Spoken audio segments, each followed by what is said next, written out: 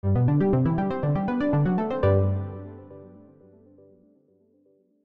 we've been talking about thought patterns that we can engage in to feel better. So one of the things we can do to feel happier is to focus on becoming a little bit more mindful, or at least stopping the opposite of mindfulness, which is what's often referred to as mind wandering. What is mind wandering? Well, it's when you're trying to focus on something and your thoughts move away from whatever it is you're supposed to be focusing on, whatever that ongoing task is, and you're focused on something else. So rather than focusing on a task or something in the external environment, you have these self-generated thoughts and feelings that are going all off in a bunch of different directions. So perhaps rather than listening to this lecture, you're thinking about what you're going to have for dinner tonight, or that weird conversation you had with your friend, or what you're going to look at on TikTok later when you get off. Like you're just everywhere but there, right? Researchers try to estimate how often we do this. So they give students like a little cell phone app that pings people at different times and asks 3 questions. What are you doing now? Are you paying attention to what you're doing? And how are you feeling? So that'll just beep at random times and you have to answer these questions. And what they find when they do this is that students self-report mind wandering just under 50% of the time, which is pretty sad. It means half of our life-ish, we're like missing what's going on. But this also has a bad connotation for our happiness, because remember, these researchers also asked, and how are you feeling?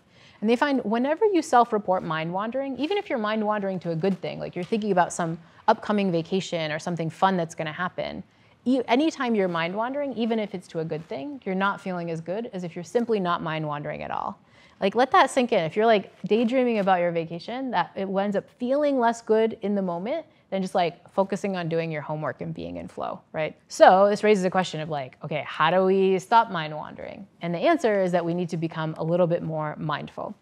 And I'm going to use the definition of mindfulness that's used by the meditation teacher, John Kabat-Zinn. He notes that mindfulness means paying attention in a particular way. So it's the act of kind of the opposite of mind wandering. You're paying attention to whatever task, but you're doing it with a certain attitude. You're doing it with the intention of doing it on purpose, like you're really focused on it and doing it on purpose. You're doing it right now, being in the present moment, and you're doing it with this attitude of being non-judgmental. So whatever's going on in the present moment, you're not going to judge it, you're just going to take it the way it is, right? This is mindfulness, which is awesome because it helps us break mind wandering. But there's a problem with mindfulness, which is that it's actually really, really hard to be mindful. It's very easy to mind wander, hard to be mindful. So how do we deal with the hardness, right? Like, how do we figure out ways that we can become a little bit more mindful? And the good news is that this is a thing you can do much better if you practice. And the main way you practice being mindful is to engage in the practice of meditation. Meditation is just a practice in which you're going to commit on purpose to pay attention to something. That can be your breath in certain forms of meditation. It can be a feeling of compassion. It can be whatever you want, but you're paying attention on purpose with this attitude of non-judgment. So when your mind wanders away, you commit, nope, I'm going to just yank it back. And the evidence suggests that, first of all, if you've ever tried meditation, you know that meditation's pretty hard. Like, if you try it, your mind is going to wander away. But the key is that on purpose, you say, nope, I'm going to yank my mind back and focus on my breath again. Every time you do this action of yanking your mind back, that's like doing a bicep curl for your focus. It's like doing a bicep curl for your mindfulness. So if you've meditated and you get mad at yourself of like, oh, my mind wandered, that's good. It gives you an opportunity to yank your mind back onto the task, and that's what matters. And there's lots of evidence that this practice of meditation can make you happier. It can reduce mind wandering really specifically, and that's one of the factors that make you happier, because when you're on task, you're feeling better.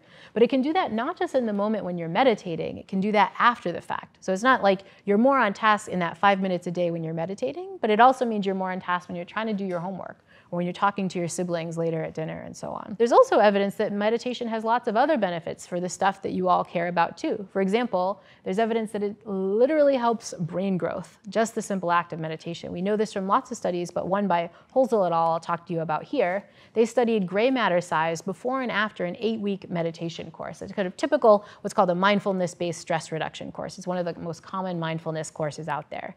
And on average for these 8 weeks, people were doing about a half-hour of meditation. But what they found was significant increases in people's gray matter. Like, literally, you're like getting more cells in your brain in a bunch of different regions after this mindfulness. These are also regions of your brain that tend to focus on task-related kinds of things. So you're like literally growing your brain.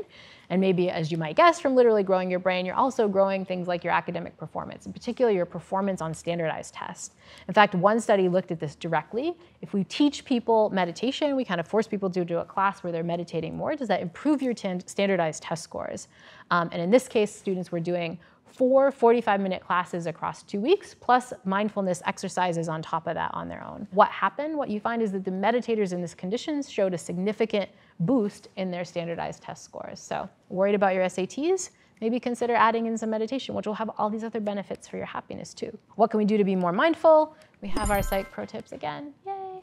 But the answer here is try out meditation. And this is a spot where I think it's really about a self-experiment, right? Some people resonate with this more than others, but just like pick 5 minutes, 10 minutes every day where you're just gonna sit down and commit to meditating. There's also a bunch of free apps that you can use to do this kind of thing, but really you don't need any fancy technology. You just sit and commit to following your breath. And it will feel hard. You will feel like you're messed up at first, but that's kind of the point of it. Like when you mess up and have to drag your attention back, that's like you're doing it right. So that's kind of thing number one, is just like try out meditation and see how it feels if you have it already. But another psych pro tip brings us back to something we talked about in the context of hedonic adaptation, is that you can practice meditation to become more mindful, but you can just turn on mindfulness whenever you want. We talked about this in the context of what we called savoring, this act of noticing a good experience. What does this taste like? What does this feel like? You can turn that on too, and it's another act of being mindful just in the moment, even without practice. So lots of strategies we can do to bring our thoughts into the moment, and the evidence suggests that the more we do that, the more we'll experience positive emotion and feel present.